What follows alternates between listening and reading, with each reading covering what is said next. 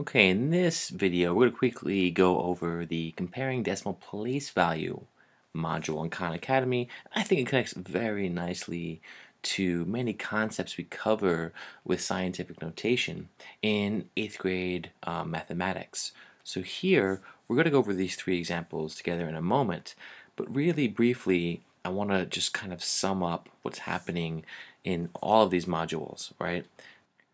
I think we can make a lot of sense about the place value explored in this module by looking at one type of example. Let's take the number 4. If I write 4, I have 4 ones. But then if I write 40, if I move that 4 once to the left, what have I done? I've made a number that's 10 times larger. And if I do it again, I made it another 10 times larger. It's 400. 10 times larger than 40 and 100 times larger than 4. If I move it a final time, I get 4,000. That's 10 times larger than 400, 100 times larger than 40, and 1,000 times larger than 4. So as I move up in this way, the numbers, what's happening? I'm multiplying by 10 for every time I shift my 4 once to the left, right? It's increasing the value. And if I reverse that process, right?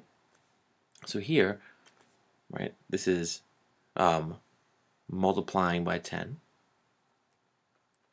and with each place value change, multiplying by 10,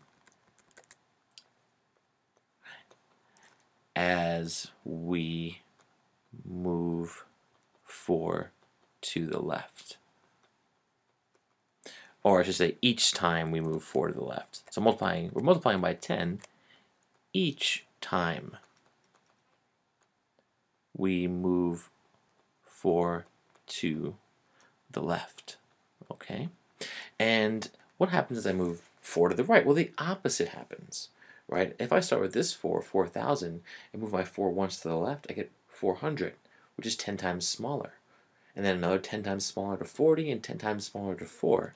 So here I could say I divide by 10 each time we move 4 to the right.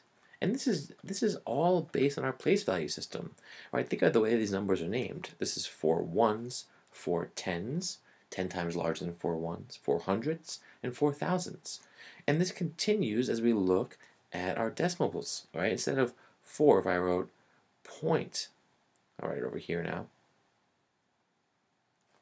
04. I'm going to shift over. Here, I took 4, and should get 0.4, or 0.4. I took 4 and I moved it once to the right, the place value. That's dividing it by 10, right? And then as I do it again, I get 0.04.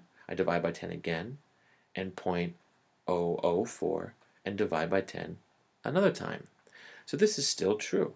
So in all of these examples, think about how we're moving, or how many place values we're moving. So here, the value of 4 in the number 683,400, so there's the 4 in the hundreds place, and 72 is how many times the value of the 4 in 2,730,145.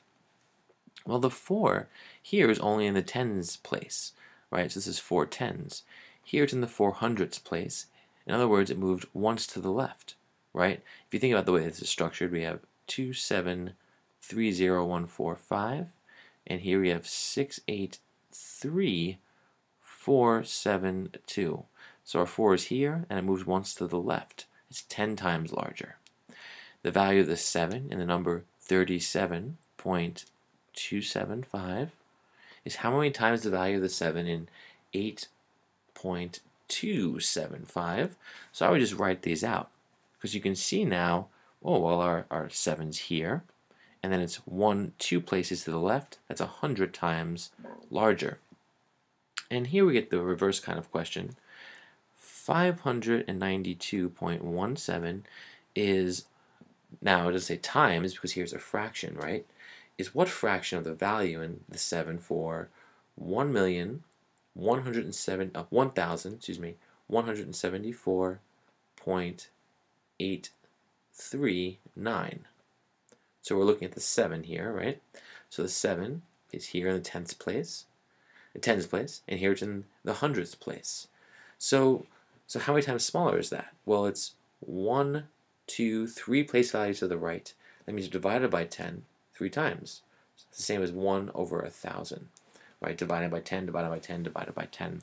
And in the Khan Academy module, I would just enter a slash to get that. All right, well, I hope this helped. Thanks.